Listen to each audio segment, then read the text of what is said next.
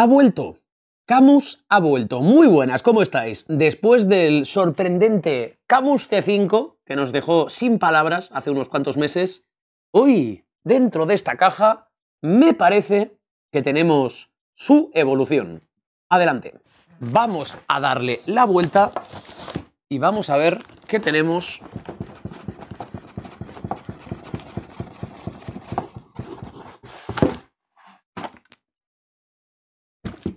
Aquí dentro. Y pasamos del Cammus C5 al Cammus C12. Y aquí está la caja, este es el volante, así que vamos a abrirlo. Evidentemente es que el Cammus C5 era de aproximadamente 5 Nm, este Cammus C12, que no aparece el nombre, pero os digo que se llama C12, tiene lógicamente 12 Nm. Pero de la misma forma que os digo eso, llevo un montón de meses repitiéndolo, el tema de los Nm parece que cada vez importa menos. Así que el tema de 5-12 muy bien, vamos a ver, lo importante es eso, cómo se siente cuando esto esté puesto en el simulador. Compatibilidad con plataformas, como ya supondréis, este Cammus C12 es compatible con PC y solo con PC, no es compatible con PlayStation, no es compatible con Xbox. ¿Y el precio? Me temo que no es tan agresivo de primeras como el del Cammus C5, y es que esto, según me han comentado, seguramente esto ya esté en la página de Cammus cuando se publique este vídeo, va a costar 550 dólares americanos. Así que a partir de ahí cada uno puede ver si le interesa o si no le interesa. Pero primero toca evidentemente abrirlo, a ver cómo se siente, qué características tiene y después lógicamente lo probamos. Os aseguro que pesa bastante más que el Cammus C5, ya hemos quitado el plastiquito y lo sacamos, o lo intentamos, porque a la caja le está costando salir. Ahí está. Y aquí tenemos el manual de instrucciones en chino y en inglés, digo yo. Y sí, por supuesto, como veis, está aquí en inglés, al principio en chino, un montón de información, a saber cómo de bien traducido estará desde luego. Pero eso, aquí tenéis un montón de cosillas, los botones, cómo se monta y demás cosas. Perfecto. Asumo que esta es la caja de cables y fuente de alimentación, bastante grande todo esto, ¿eh? Y aquí tenemos, ahí está, los cables, corriente, asumo que también el USB. Contenidos de esta caja: la fuente de alimentación, que se parece bastante a la del Fanatec Podium DD2, con el cable, con el enchufe. Este extraño soporte que veo que es igual que el del Cammus C5. Bolsita con tornillos y herramienta. El mini ventilador, igual también que en el C5. Y el cable USB, que tristemente es tipo B, no tipo C. Ahí está, tipo B o de impresora, como dice alguno. Y bien, nos queda el alma de la fiesta, que es el volante que debería estar cuando descubra esta historia. ¿O no? ¡O sí! ¡O sí! ¡O sí! La primera sensación es que es un salto enorme respecto al C5 a nivel de lo que es el aro y botones. Pero completamente enorme el salto. Joder, y tanto. Ahí está, lo sacamos entero y ¡uff! El motorazo de atrás. Recordad, esto es la base, es el mismo concepto que el Cammus C5. Es algo más tocho, sí, es algo más tocho. Ahí lo tenéis, claramente más pesado. Ahí están los inputs, que tenemos el del ventilador, el USB, un par de USB-Cs debajo para pedales, freno de mano y shifter, según pone, el botoncito de encendido y, por supuesto, lo de la fuente de alimentación. Y eso sí que parece un poco más grueso que el del Cammus C5, pero eso, el mismo concepto de que la base la ponen básicamente aquí. Lo primero, 30 centímetros. Lo segundo, la comparativa del C5 a la izquierda con el C12 a la derecha. La sensación premium es muchísimo más alta. Un poco más grande y, como veis, los botones, pantallita y demás historias. Aparentemente el salto es realmente grande, que tiene sentido porque el salto en precio también es muy grande. Y bien, ¿qué es lo que tiene? Pues a nivel de botones, para empezar, frontales, de los normales, tiene un total de 3 más 3, 6, 2, 2, 10. Y se siente en recorrido bastante largo. Es un clic largo, no es clic y ya está, sino que tienes que darle un poco y hace recorrido, sin duda. Sí. Están curiosos. Todo lo contrario a los del Moza R12, por ejemplo, que he estado probando últimamente. Igual no es lo más popular entre la gente que le da sim racing, pero se sienten bien. Y es un clic bastante satisfactorio, sonido incluido. Arriba, por lo que veo, tiene estos dos rotary que parece que son iguales que los del Cammus C5. Sí, bastante blanditos, no son nada del otro mundo, no se sienten demasiado premium, estos desde luego, y no tienen, por cierto, pulsación para adentro. Pero abajo tenemos dos más que son de metal, no de plástico, aunque también bastante blanditos. Se sienten mejor, porque el material es mejor, pero son más blandos de lo que me gustaría. Os hubiera preferido un poco más resistentes. ¿Y tienen pulsación para adentro? Parece que sí, a ver. Sí, tienen pulsación para adentro. Perfecto. Pues serían 6 inputs más, solo aquí. Y aquí tenemos 2 palanquitas, que parecen 2 funky switches, pero vete a saber. A ver. ¡Ah, es analógico! ¡Oh! ¡Oh, qué bajón! ¡Qué bajón! Parece el mismo mecanismo que el de los volantes de Moza. No soy fan. ¿Tendrá clic? Tiene clic y giro, por supuesto que no, porque no es un funky switch. ¡Ay, Dios mío! ¿Y este? ¡Ah, mira, este sí! Este sí, este es digital. Bueno, pues al menos uno es digital. ¿Vale? Clic para adentro y tendrá giro. También, mira, vale, este es funky switch. Esto es analógico, ¿vale? Con clic para adentro, y este es funky switch. Así que 7 posiciones más. Interesante. Interesante, ya podrían ser los 2 de estos, sinceramente, pero bueno, al menos algo de variedad tenemos. Que a mí me gusta la variedad, pero el tema de lo que es sticks analógicos, yo para Sim Racing no sé, no le veo sinceramente la gracia. Y además nos quedan aquí estos 2 Rotary también muy blandos. Son muy blanditos, se puede ir uno a uno, al menos en esta posición. También muy rápido, a ver cómo registran los inputs. Pero todos los Rotary que he visto en este volante tienen muy poca resistencia. Es de metal la pieza azul, está bien, pero el giro, uff, sí, además es como muy esponjoso el clic, no es un clic muy claro, parece que al parar como que se nota un poco la deceleración, que no es un clac y ya está. Hace clac y luego como que va como frenando poco a poco. ¿Y tiene pulsación para adentro? Ah, pues también, vale, pues son un montón de inputs, ¿eh? Por tanto, 10 botones normales, más 4 de estos Rotary, 14, más 6 de estos Rotary, 20, más 5 de esta cruceta analógica, más clic para adentro, 25, más 7 de este funky switch, 32, más 6 de estos 2 Rotary con pulsación, 38, nada menos, 38 inputs, más, evidentemente, las 2 levas que hacen un montón de ruido. No tengo que acercar el micro para que escuchéis el ruido que hace aquí.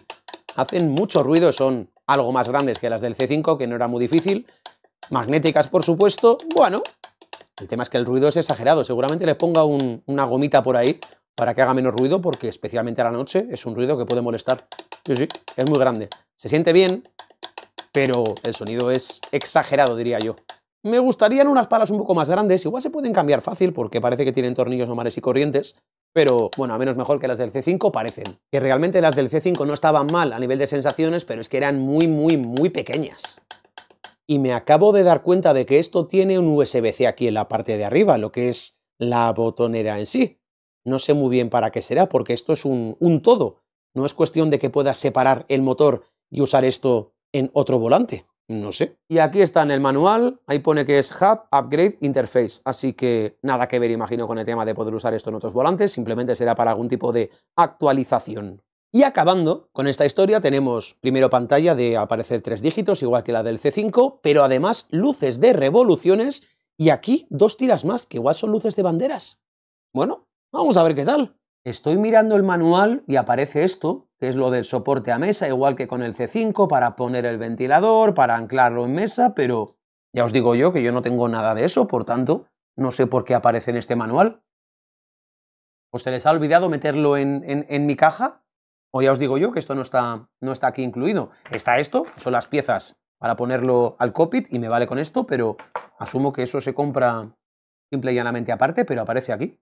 O sea que no debería. Bueno, pues vamos a poner estas piecitas. Una aquí, con el logo de Cammus para afuera, y lo mismo, lógicamente, en el otro lado. Más cómodo con esta llave, madre mía, 1000 veces más cómodo. Bien, y por si no sabéis cómo funciona esto, cómo se pone esto en el cockpit, fijaos que aquí en la parte intermedia, a 2 alturas diferentes, tiene agujeritos que coincide con el patrón, si no recuerdo mal, de Fanatec y también por tanto de Moza, así que puedes ponerlo en cualquier cockpit actual. Y con esto ya estaría, así de simple. Con esto ya, enchufarlo, anclarlo al cockpit y al lío. Y eso, como no tengo el famoso soporte de mesa, pues así se queda, sin ventilador. Soplamos si se calienta. Vale, tenemos ya todo bien conectado y lo que me queda es encenderlo confiando en que todo esto funcione bien. 3, 2, 1... Vale, uy, pitidos, lucecitas... Se pone a girar... Veo que los botones también tienen luces azules. Parece que las luces de revoluciones como que no se pueden configurar, parece luces normales, no LEDs. Después esto y esto es azul. Vale, ok. Veo que la grabación está parpadeando un poco esto, es cosa de los hercios de la cámara, creedme, se ve perfectamente bien. Especialmente, qué raro, el primer cero. No sé por qué. Aquí estamos, tenemos actualización del software, tiene sentido, le damos y a ver si esto lo detecta como tiene que detectarlo. Y aquí está, tanto el motor como el volante que aparecen como dos dispositivos independientes. Es extraño porque esto no se vende por separado y no parece que se pueda quitar esto y ponerlo en otro sitio, pero así es como sale esto. Y el update aquí está en rojo, así que seguramente haya exactamente nuevo firmware tanto del motor como del volante. Vamos a actualizarlo. A ver, le damos aquí y ya está. Chimpún. Ok. Y esto lo hace él solo. O eso espero. Vale, ya está. Esto se cierra solo. Ahí pone que ya está actualizado de forma satisfactoria, pero no sé si esto se tiene que cerrar solo o no. Ah, vale, pone que desconecte el USB y lo apague. Ah, vale.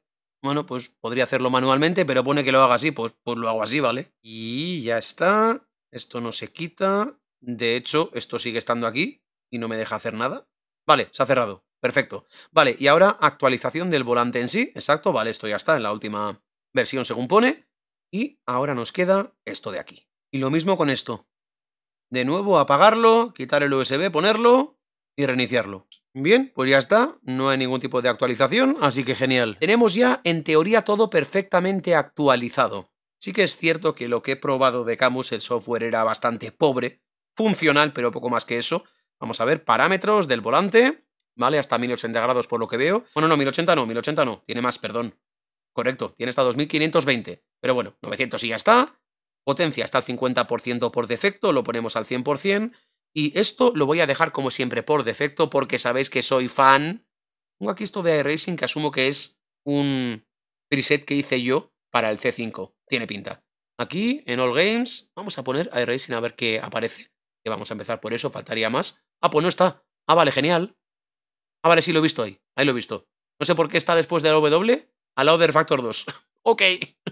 Perfecto. Aunque esto no cambia. A ver, aplicar. No, no cambia esto. Lo que es el preset. No hay preset. Vamos, lo haces tú. Sin más. Vale, lo dejo así. Por defecto, el C5 me acuerdo que me sorprendió un montón cómo se sentía, especialmente a nivel de fuerza bruta. A ver esto, porque es mucho más fuerte a ver a nivel de detalles. Porque ahora, como hemos estado ya con el Club Sport DD y el Moza R12, que son una auténtica locura, igual me cuesta más ver la calidad de esto y eso. Tened en cuenta que vale $550, no es cuestión de que valga 300, así que digamos que compite con otras cosas. Esta es la configuración básica. Después tenemos efectos del juego, 80% la intensidad de los efectos. Aquí está todo explicado de una forma que seguramente no sea la más clara del mundo, pero bueno, al final siempre digo lo mismo. La mejor forma de saber lo que hace cada cosa, hombre, Game Spring tiene pinta de que es bastante sencillo de entender, pero la mejor forma de aprender lo que hace cada cosa es, lo pones primero al 100%, das unas vueltas, luego al 0% das otras vueltas, y así te enteras perfectamente, o más fácil es enterarse de lo que hace cada historia. Y asistencia, vale, invertir el feedback, bien. Creo que esto no estaba con el C5, si no recuerdo mal. Tema de que no se vuelva loco cuando el volante detecte que no estás usándolo. Esto es lo duro que está el límite que has puesto de 900 grados. Hostia, en duro, telita. Y si lo pongo en soft, a ver, pues tampoco hay mucha diferencia. Un poquito hay, pero tampoco mucho, diría yo. Y esto es para cambiar el efecto del damping según la velocidad que lleves. Lo dejo lineal, al 100, ahí está, chimpún. Y además de eso, el tema de la protección de la temperatura, hombre. Esto, lo suyo, es que sea el volante quien sepa realmente cuál es la temperatura peligrosa. Vamos, a 32 grados, ahí pone, perfecto. Y el límite está puesto a 80 ahora, para que si llega a 80 baje la fuerza. Y además una lista de errores que afortunadamente no tenemos aquí, estamos en 000, pero eso, como veis, si sale el E03 es que la temperatura está muy alta. Y aquí en Devices debería aparecer el tema de exacto, vale. Veo que no está centrado, es raro porque está a menos 180, un poco sospechoso. Le doy y... Vale, ya está, perfectamente bien, en el 0. Vale, y a nivel de botones, eso, como veis no tiene nada, o no parece tener nada de configuración de luces, porque tiene pinta de que son luces fijas, y nada más que eso. Por tanto, esto luces de banderas no va a ser, simplemente son luces azules y ya está. No es que sean luces de banderas, porque aquí es que no hay nada, como veis. Este es el software, y aquí puedes probar los botones, supongo, eso es. Exacto. Que como veis aparecen en la parte de abajo a la derecha. está muy bien. En pequeñito, haz zoom, Heidi, en la edición. Ahí se ven los ejes, cuánto le estás dando, pulsación para adentro, perfecto. Los rotary, pulsación para adentro, estos de arriba, vale. Las levas, que hacen mucho ruido, los botoncitos estos y eso. Por lo que veo, las luces son completamente estáticas. El funky switch tiene pinta de que todo está funcionando perfectamente como debería. Vale, pero eso, si queréis algún tipo de fantasía de lo que es configuración de esto, simple y llanamente, pues no lo tenéis, porque esto es todo. O sea, lo que estáis viendo es todo lo que hay. A menos de momento es todo lo que hay, no hay más. Mira, hay opción de simular el ratón como con los aros de Fanatec que tienen palanca analógica, y esto lo que debería hacer simplemente es poder ahora, ahí está. Como veis, controlamos el ratón de Windows con esta historia. Y hombre, pues no sé en qué caso puede venir bien, pero como opción ahí queda. Y simular... Ah, vale. Esto será para hacer arriba, abajo, izquierda, derecha. Fijaos en que ahora puedo cambiar así. Hala, derecha, izquierda con esto. Pues eso, lo voy a dejar de forma normal porque en los simuladores que yo normalmente uso se puede configurar todo perfectamente bien, pero como siempre, una opción nunca está de más. Bien, pues vamos a la primera configuración, en este caso empezamos para variar en iRacing, así que esperemos que todo esto esté como debería. El giro no es el más suave del mundo, es cierto, pero bueno, parece lo suficientemente fluido, así sin ningún tipo de fuerza. Lo dejamos en medio, sería más o menos por ahí. Y ahora 90 grados a la izquierda. Ahí más o menos. Perfecto. Perfecto, perfecto. Pedales, uso los V3 de Fanatec, nada especial. Bien, las marchas. Dios mío, las metralletas de las levas. Además que suenan tanto al ir como al volver. Porque muchas de las que suenan muy fuerte, sobre todo suenan cuando vuelven. Le puedes poner un papelito y más o menos, o una goma, y más o menos lo enmascaras. Pero con esto... el primer clac también es prácticamente igual de fuerte. No sé yo. Bien, mirar a los lados. Tenemos botones bastante fáciles para eso. Como siempre, arriba a la izquierda y arriba a la derecha. El clic es curioso. Es curioso, no es lo normal en un volante. Se parece, por ejemplo, a los del aro CS de Moza. Más pequeños, pero lo que es el clic, muy del estilo, con ese recorrido un poco esponjoso. Y por supuesto no tenemos ningún tipo de botón central, es 100% simétrico. La Black Box, por supuesto, en el Funky Switch, que es el stick de la derecha. A ver el giro qué tal. Es muy pequeñito el Funky Switch. El giro, este es el que más me gusta de todos los Rotary. El del Funky Switch, diría yo. Sí. Aunque botón para adentro da la sensación de que... no sé, no soy fan de usarlo. Así que prefiero este de al lado para aceptar esas historias. Y como tenemos tantos Rotary, voy a usar el tema de los de arriba para el FOB, aunque esto sí, así para arriba. Cambiar la página, por ejemplo, este Rotary de aquí. Y mismamente el Break Vías, esto de aquí. Y aún me quedan estos dos Rotary, unos cuantos botones. Me quedarían bastantes cosas aún después de poner todo lo que más o menos me gusta poner a mí. De hecho, he puesto bastantes más cosas de lo habitual, así que eso, a nivel de botones, lo dicho, son 38, por tanto, me parece que es más que suficiente, aunque como siempre digo, me gustaría que fuera menos, pero que tuviera un poco más de originalidad y especialmente un botón en el centro. Por cierto, me acabo de dar cuenta de que esto lo puedes quitar y poner otro aro, perfectamente. El 30 es bastante cómodo, esto es cuero, por supuesto, y bueno, parece bastante cómodo, un poco más áspero que, por ejemplo, lo último que he probado de Moza, pero da la sensación de que, vamos, es perfectamente cómodo. Aunque lo dicho, si quieres ponerle el aro CS de Moza, lo puedes hacer perfectamente porque es un patrón normal y corriente y da la sensación de que la forma también, así que, oye, por poder, lo puedes cambiar. Aquí estamos, en principio todo yendo bien, las marchas, vale, y las luces, hay dos encendidas ahora, rojas. ¿Vale? Ah, mira, se ponen todas en rojo. Así que sí cambian. El tema es que no se pueden configurar de ninguna forma. Lo dicho, el software es muy importante. ¡Uy! ¿Por qué? ¿Por qué se quedan así?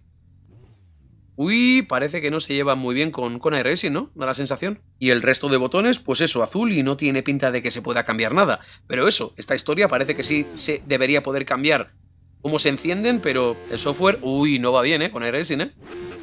No va bien, va cuando quiere y como quiere. Como que tampoco se actualiza constantemente. Bueno, vamos a ver las sensaciones.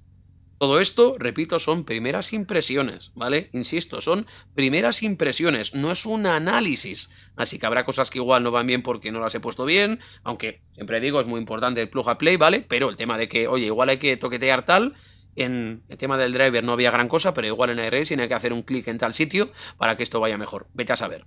Al menos directamente parece que perfecto a nivel de luces, ni mucho menos va. Y esto pues no parece que se pueda configurar. Vamos a ver las sensaciones del volante. Salimos. Giro perfectamente. Funciona el feedback. Vale. Ok, a ver. Muy fuerte. Muy fuerte, ¿eh? Sí, parece que se actualiza malamente el tema de la velocidad y las revoluciones, pero muy malamente. Continuamos. Las levas se sienten muy bien, ¿eh? Están muy bien. Quizá un poco pequeñas, pero se sienten bien. Sí. Fijaos lo que hacen las luces, ¿eh?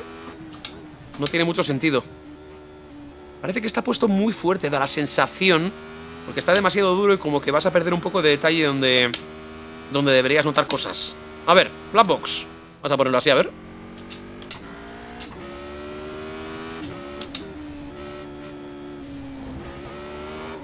Calma.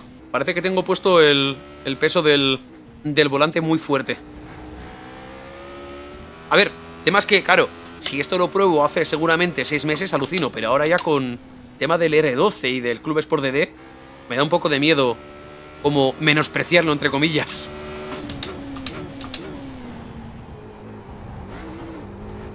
Sí, al menos con el setup por defecto, tanto los drivers como en iRacing, tampoco me está volviendo loco, sinceramente. No os voy a engañar. De primeras no me está volviendo loco.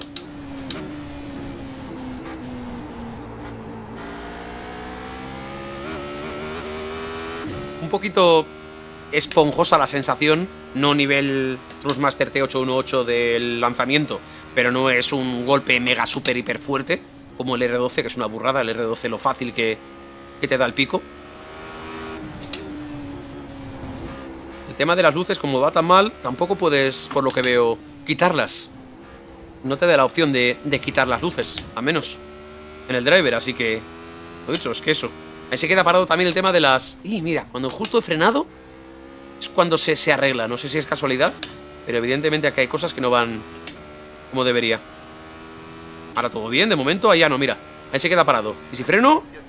Sí, no sé si es casualidad, pero cuando estoy frenando parece que se arregla. Como que la telemetría no le llega bien.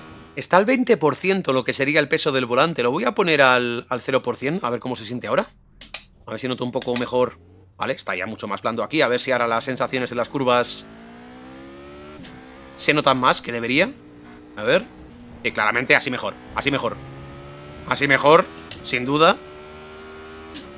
Al final es normal, lógicamente. Cuanto más peso tengas en el volante, más se van a enmascarar todos los efectos de después. No es ningún tipo de escándalo a nivel de sensaciones. Hay que tener en cuenta, eso sí, que cuesta 550 euros, que no es poco. Pero claro, la Club Sport DD sin aro cuesta 800 y la Moza R12 650, ¿sabes? Que si quieres igualar algo más o menos de este estilo, tendrías que gastarte con Moza unos 900 euros y con Fanatec unos 1000, ¿sabes? Que hablamos de una diferencia muy importante. Así que eso, hay que tenerlo muy en cuenta, que igual no estoy siendo muy justo con esto. Pero eso, que a nivel de sensaciones no se acerca a un Club Sport DD a una R12 en absoluto. Pero claro, también hay que tener en cuenta eso, la diferencia de precio. Tiene todo el sentido del mundo. Está muy bien, ojo, está muy bien, Está muy, pero que muy bien. El aro es muy cómodo. De 30, ojalá fuera un poco más grande, pero está muy bien. Fácil de agarrar. Un poquito áspero, un poquitín, pero no en plan mal, ni mucho menos lo digo. Porque parece que puede agarrar mejor a la larga. Luego está por ver, evidentemente, qué pasa dentro de un tiempo. O con carreras muy largas, eso no se puede saber ahora. Y vamos a ver un poco los botones ahora, qué tal se sienten los botones. Lo de los botones normales es un poco extraño, el tema de que sean tan esponjosos con tanto recorrido en un volante de Sim Racing. Pero bueno, por variar un poco, pues bueno, puede que no esté mal. Puede que no esté mal, simplemente eso, por variar un poco. Pero es un feeling que no es precisamente el más habitual dentro del mundo del Sim Racing. Pero bueno, que los botones no tienen mucho misterio. El tema es, ¿qué tal los Rotary compañía? Vamos a probar, por ejemplo, esto de aquí. Los clics están muy bien, muy claros, muy evidentes. No puedes perderte ninguno. Arriba, abajo lo mismo. Ahí está, sí. O sea, lo que es el Funky Switch, muy buena sensación. El tema es el Rotary en sí. A ver, vamos a darle primero clic a clic. clac, clac, clac. Vale, bien, para hacer 1 a 1 está muy bien. Bien, el tema es, si quiero ahora mismo hacerlo a lo bestia, a ver. Ah, registra 1 también. Sí, registra igualmente solo un paso. Uy, me he dado sin querer. Muy pequeño, es normal, sí. O sea, registra 1, hagas lo que hagas. Sí, claro, si quieres pasar de 62 a 20... claro, el tema de no tener un clac para hacer 10 de golpe, tururú. Sí, parece que registra 1 cada medio segundo así, puede ser. O cada X décimas. Pero lo dicho, es lo mismo hacer así un clic suave que hacer ¡pam! Vaya, he movido de nuevo esto, es fácil, hacerlo así sin querer. Claro, hay que agarrarlo más así, porque lo intento hacer así para que lo veas mejor y quizá no es la cosa más adecuada. Pero eso, que el rotary lo giras a lo bestia y te hace un clic, ¿vale? Así que tenedlo en cuenta. Y estos de aquí, a ver. Mira, clic a clic es fácil darle. Más de lo que pensaba. Está blandito. Sí. Ah, pues está bien. Sí, está bien. No está mal. Me lo esperaba peor. El tema es lo mismo que el Funky Switch y si le doy de golpe solo hace un clic. A ver. Sí, lo mismo. Lo mismo. Hagas un paso o hagas un montón, solo te cuenta 1. Ahí está. Aquí giro la ruleta entera una vez y fijaos que me hace igualmente un paso solo. Sí. Veo que todos funcionan exactamente igual. Hombre, si son blandos está bien para no equivocarte, pero especialmente este... no sé yo. No sé yo. Y asumo que el resto entonces van a hacer lo mismo. Estos de aquí deberían ser muy sencillos para hacer clic a clic. Correcto, ahí está. Clac, clac, clac. Pero si hago así... Se ha mantenido ahí. Sí. Parece que este se mantiene. Voy a asignar esto a algo en iRacing, a ver. No, es lo mismo. Es lo mismo. Tienes que ir así. Es lo más rápido que puedes. Pero eso, si quieres hacer ¡pam! A lo bestia, no te cuentan... No te cuentan varios. Bueno, oye, pues nada. Así es como funcionan. ¡Ay, madre! ¡Ay, madre! ¡Ay, madre! Estoy intentando probarle Vans Ultimate y mira lo que está haciendo. El feedback aquí invertido no tenía que estar, ¿no? ¡Uf! ¡Dios mío! ¡Oh! Vale. Creo que sí. Creo que está invertido. Creo que es eso. Me está haciendo cosas sin ningún sentido. Vamos aquí. Lo invierto. ¿Vale? Sí, vale. A ver qué tal se siente aquí en Le Mans Ultimate. Un juego muy nuevo, sin tocar nada como siempre, de primeras. Uy, hace como un rascamiento extraño. Sí. Uy. Hace un rascamiento muy raro. El iRacing iba fluido, aquí no, desde luego. Oh, sí, algo no está bien, con esta configuración. En absoluto. A ver ahora, al moverme rápido. Sí, el feedback lo da y eso, pero va como rascando. Sí, una sensación muy... Ah, sí. Sí. Qué sensación más mala. ¡Oh! No sé muy bien cómo describirla, pero es una sensación muy mala. No he cambiado nada de la configuración horrible. Como que está continuamente como vibrando. Sin venir a cuento. Y claro, ahora evidentemente no voy a encontrar configuración para este juego, para este volante. Un volante que ni ha salido aún cuando estoy haciendo este vídeo, así que... Así que lo llevo complicado. Sí, ¿no? En el Racing era decente, una maravilla, pero decente. A menos no desagradable, aquí sí. Tocar los pianos, eso, como que te está haciendo cosquillas. Quiero insistir, son primeras impresiones, pero a mí el plug and play me importa mucho. Y esto así, desde luego, no sería plug and play. O sea, funciona. ¿Ya lo veis? Pero el feedback está haciendo cosas que no debería hacer. Está todo para que lo controle el simulador en sí, pero por lo que veo... malamente. Y aquí está súper duro, por ejemplo. Parece que está como invertido a ratos. Aquí está innecesariamente duro. Esta recta es a mucha velocidad. Ahí ya no tanto. Uf. Es como si el volante no estuviera bien anclado. Como que pierde feedback porque se mueve cuando no debe. Es una cosa muy rara. Muy... Uf, es que es desagradable. La palabra es desagradable. ¿Será que el efecto que hace, que no debería, está afectando aquí a cómo está a cómo está esto anclado, porque en iRacing ya os digo yo que se notaba eso fluido, al menos fluido, pero aquí no. Es como que algo está... como que está mal puesto algo. ¡Wow! Lo dicho, hace algún tipo de efecto que no tiene que hacer. A ver, en Assetto Corsa Competiciones, sin tocar absolutamente nada.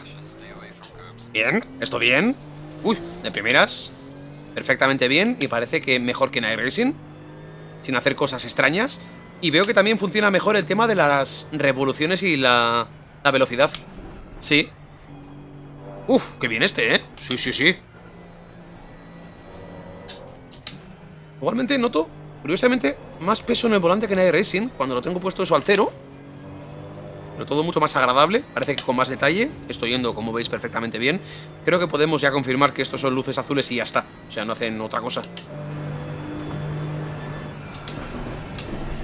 Sí, incluso el tema de los baches del circuito y demás, notas mucho más. Aunque, lo dicho, no sé por qué aquí el peso del volante está tan fuerte. Pero eso, parece que quiere hacer más detalles que en iRacing, pero como que pesa innecesariamente mucho el volante cuando está puesto eso al 0 en los drivers, y en iRacing estaba bien colocado. Ahora, esto va como debería aquí, ¿eh? Bueno, como debería no sé, pero va funcionando bien. Tengo un GT2, y pienso que estoy con un GT3 y estoy con un GT2. A ver, a ver. Vale. Bueno, venga. Con esto funcionando bien. Y para acabar, vamos a poner un juego que con el Cammus C5 era horrible, que es Forza Motorsport. De momento vamos uno bien a iRacing, uno mal. Le Mans, uno bien ACC. Y a ver, Forza, que asumo que si con el C5 iba mal... Repito, todo esto de primeras, que soy pesado con eso, pero es un vídeo de primeras impresiones. No es ningún análisis, es un vídeo de primeras impresiones. Plug and play, ¿cómo va de primeras? Pues, vamos a ver. Y mira, ha metido Forza en los drivers. Ya os digo, que no cambia nada de esto, así que... Da igual lo que elijas aquí, no te cambia esto. Será para que tú simplemente te hagas tu perfil y ya está. Y lo guardes con el nombre del juego, poco más. Vamos a ver si va mejor que el C5. Bueno. A ver. Ay, hace una cosa un poco extraña, no tan mal como el Le Mans Ultimate. Sí, parece que va mejor que el C5, pero no hace al 100% lo que me gustaría. A ver... Ahí, apenas detalle en eso. Está muy suavecito el volante en lo que es el giro. Un poco peso. A ver aquí. ¡Ay, nana! Sí, igual un poco mejor que el C5, pero nada más, simplemente un poquito. Este juego le sacas de Fanatec y no te da gran cosa. Con Moza también bastante con esto también. Bueno, miento, con Asetec me gustó mucho. Pero eso, parece que las marcas más raras no están preparadas para esto. Sí, nada, no es agradable tampoco. No es agradable. Repito, por 9ª vez vídeo de primeras impresiones. Aunque ya os digo que con el C5 no encontré la forma de que las sensaciones fueran decentes con este juego, ¿eh? En absoluto. Ahora, lo del Le Mans Ultimate es lo que más me ha mosqueado. Ha sido muy extraño. Es jugable, perfectamente jugable, pero no es demasiado agradable. No tan desagradable como el Le Mans, pero... Es una pena porque es muy cómodo lo que es el aro este. Sí, hace una vibración extraña, pero no todo el rato como con el Le Mans, sino cuando giras. Como que empiezas a girar y te hace un poco de resistencia para adentro. Continuamente, un poquito, sí, a golpecillos, por así decirlo. A ver, lo pruebo de nuevo. Sí, ahí cuando llegas a un 40% de giro, como que resistes sin venir a cuento a a golpecillos para adentro. Pero no es algo de, no, oye, tienes que bajar la sensibilidad de tal. No, es como que no sabe qué hacer el volante con este juego o este juego con este volante. Sí. ¿Por qué hace eso? A ver, ¿lo voy a hacer parado? No, parado no, es simplemente al moverse, sí. Es un efecto, pero es que es de la nada al todo. Sí, qué raro. Qué raro. De aquí, por ejemplo, con los pianos estos nada. Y con Fanatec, créanme, se notan cosillas, no una maravilla, pero se notan cosas con esto. Sí, bueno, es un poco, pero nada del otro mundo. No entiendo eso. ¿Por qué se empeña en hacer ese efecto cuando giro unos, 40, 45 grados a un lado? Pero bueno, oye, es la primera prueba y así es como ha salido. Primeras conclusiones a nivel de lo que es sensaciones, pues cosas buenas, cosas malas, porque parece que depende mucho del simulador, al menos sin tocar nada. En iRacing, muy bien. En ACC, muy bien, pero pesando demasiado sin venir a cuento. En Le Mans Ultimate, mal, muy mal. Y aquí, pues hombre, jugable en Forza, pero sin más. Nada del otro mundo. Y la pantalla aquí, por ejemplo, no está funcionando. En iRacing mal. En Le Mans no me he fijado, pero asumo que mal. En ACC muy bien, igual que las luces. Pero claro, no tenemos nada a nivel de software para configurar estas cosas. Absolutamente nada. Lo que es lo que es. Y si te gusta bien, si no, también. El tema de, por ejemplo, no poder ni siquiera quitarlas, apagarlas, se me hace muy extraño. Y eso son cosas de software puro y duro. No tiene más. Si lo quieren hacer, lo puede meter, pero así es la vida. Y luego a nivel de botones, son 38 frontales, más que de sobra. Los rotary es cierto que no puedes hacer gran cosa con ellos a nivel de lo que es ir rápido, porque van sí o sí clic a clic. Y hombre, pues son bastante blanditos, hay unos por aquí, otros por aquí, otros por aquí, hay un montón, realmente hay muchos donde elegir. Y los botones, que eso no son precisamente de una cantidad infinita, los normales son un total de 10, pero creo que con 38 inputs vas más que sobrado, me parece a mí. Y tenemos un total de lo que es botones diferentes, un tipo, 2 tipos, 3 tipos, 4 tipos, 5 tipos, 6 tipos. Porque cuento más o menos esto como si fuera lo mismo, aunque no sea exactamente igual. Vamos, se parecen bastante. Así que bueno, pues está bien. Falta un botón igual central, alguna roleta más grande, algún tipo de palanquita para arriba abajo, pero vamos que es una clara evolución del C5 y se siente bastante más premium. Y luego las levas se sienten muy bien, son bastante blanditas, hacen mucho ruido, quizá es el mayor problema. Me gustaría que fueran un poco más grandes, pero vamos, que ningún problema. No es como con el C5, que tenías que andar ahí buscando con el dedo exactamente donde estaban. A ver, no son las más grandes del mundo y parece que se pueden cambiar, de hecho, las palas, pero vamos, que están perfectamente bien. Es una mejora respecto al C5. La pena es que eso sí, no tiene, como ya habéis visto, levas de embrague. Que como esto es un paquete completo, se vende así y ya está, y no puedes mejorar, cambiar nada, pues si eres de los que quieres sí o sí levas de embrague, pues con esto nunca vas a... me temo que nunca vas a obtenerlo. Así que esto sería lo primero que os puedo decir. Mis primeras impresiones después de probar rápidamente en 4 simuladores este Cammus C12. Y yo lo voy dejando. Muchísimas gracias. Si os ha gustado esto, deja un me gusta. ¿Cómo pesa esto? No estoy acostumbrado a que solo el volante pese esto, pero es que claro, no es solo el volante, también es el motor. Dios mío, Dios mío. Lo dicho, si os ha gustado esto, este vídeo de primeras impresiones, son solo primeras impresiones, no es un análisis de este Cammus C12.